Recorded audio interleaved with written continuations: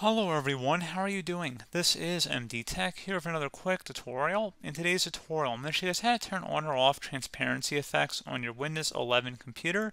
So this should be a pretty straightforward process, and without further ado, let's go ahead and jump right into it. So all you have to do is right click on the Windows Start button, and then you want to select Settings. You want to select on the left side Personalization, and on the right side you want to go ahead and select Colors.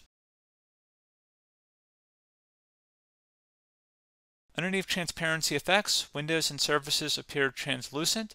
You can toggle that on or off depending on your preference. If you want to turn it off, you can just toggle it to the off position.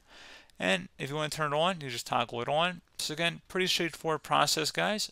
Do hope I was able to help you out, and I do look forward to catching you all in the next tutorial. Goodbye.